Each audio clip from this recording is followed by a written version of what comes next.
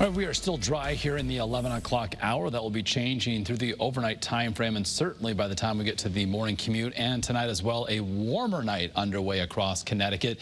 Up 3 to 7 degrees in many locations here compared to 11 o'clock last night. Still upper 60s, low 70s inland. Same along the shoreline. These temperatures are not going to be dropping much at all through the overnight hours. We'll bottom out basically in the mid to upper 60s. So we've got this southerly flow as well as an increasing cloud cover, keeping temperatures up. And while our visibility is good for now, that will also be changing as some fog develops.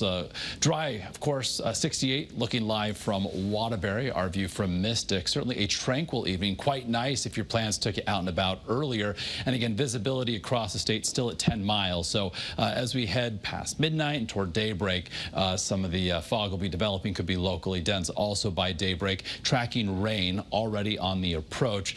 This cluster's had a history as it moved through the northern parts of D.C. and around Baltimore, as well as through Philadelphia. Some of these storms rotating and producing tornadoes. That overall threat will be diminishing tonight, but it is rain that could be heavy at times here across southern New England as we head into and through our Thursday morning, prompting our first alert. This initial round of rain in association with a warm front. Once that passes tomorrow, muggier than today, and with some clearing, we could see as this cold front approaches by the evening commute, another round of rain with thunderstorms that could be on the stronger side. So a little bit closer look at home here on First Alert Futurecast. Overcast conditions tonight. You can see by, say, 5 o'clock in the morning, Scott Haney will be tracking rain with the state's only live radar, moving from southwest to northeast. This most recent round of Futurecast favoring southern and coastal Connecticut with some of the heaviest of the rain through the morning commute time. As we head toward late morning, early afternoon, you can see a break, a lull, and as well, perhaps some intervals of sunshine that could help to further destabilize the atmosphere with that higher humidity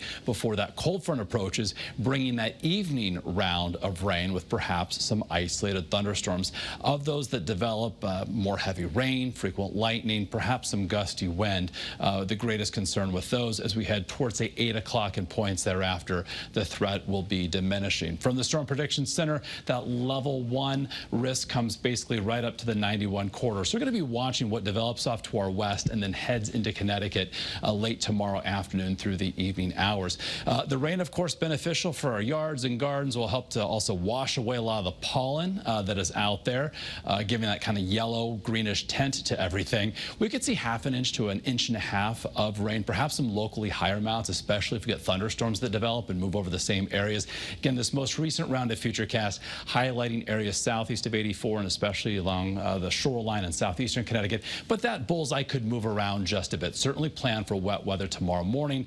High temperatures tomorrow dependent upon sunshine. We could certainly reach or even exceed the 80-degree mark inland if we see more sunshine. We're forecasting mid and upper 70s now and low and mid 70s along the Connecticut coastline. So after that lull, again, some thunderstorms. The dew point values dropping behind that evening round of rain and thunderstorms behind that cold front. So as we look at our Friday, we'll see a partly to mostly sunny day. Some lingering instability, the daytime heating leading to some pop-up showers. Most of the state, though, remains dry. That's basically the case as well for Saturday. But Friday will end the week with decreasing humidity, highs in the low 80s, mid 70s for both Saturday and Sunday. Saturday, the drier of the 2 weekend days. Just, again, a slight chance for a shower.